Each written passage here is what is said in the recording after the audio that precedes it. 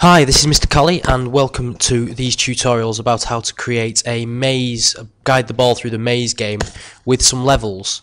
We're going to make our levels by using broadcasts and our game is going to work like this. This is going to be my introduction screen. When I click, in fact let's go big screen so I can show you. When I click my play button, we get a quick introduction screen there. Just tell me where to put my mouse. I can guide the ball by moving the mouse around the levels. If I touch the green, I go back to the start. No lives or anything yet, but I'm guiding the ball through there. When it touches the portal, again, there we go. Level 2 is a bit harder.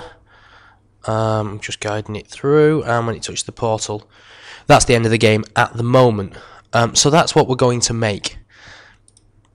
So what I'm going to do is load up my game before I've started writing any scripts. Let me just save that one first. That one's my after coding game, and what I want is my before coding game. Okay, here we go. What I've created here before I've started any coding are all the sprites and all the backgrounds that I need. I think I've created all the backgrounds. I might not have created the intro screens for each level yet. So I've got a play button, a ball for level 1, a ball for level 2, and a portal for level 1 and a portal for level 2. It's important that you get separate sprites for each level as you're doing this. I've also on my stage created, I've created level 1 and level 2, and I've created an intro screen, which I'm going to call intro screen. There we go. I'm just going to pause this and pop off and just make my introduction for level 1, introduction for level 2 screens, and then I'll start this again. Okay, there we go. I've just made those two screens and I've called them level 1 intro and level 2 intro. I haven't done any coding yet at all, any scripts. I'm just purely getting myself set up because you have to have it really straight in your head what you want to happen. So the first thing I'm going to do is set up each of these sprites and the backgrounds to display or not, to show or hide and go to where I want them to go at the very start of the game. I'll start with the stage. Go to scripts. The very start of the game, that's when the player clicks the green flag. So when the green flag is clicked, I want my stage,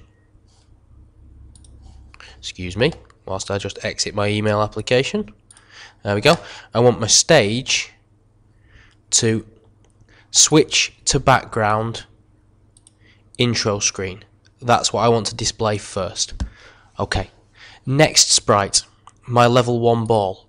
Well, I don't want that to display until level 1 starts. So when the green flag is clicked, I want it to hide. And that's the same for level 2 ball, level 1 portal, and level 2 portal.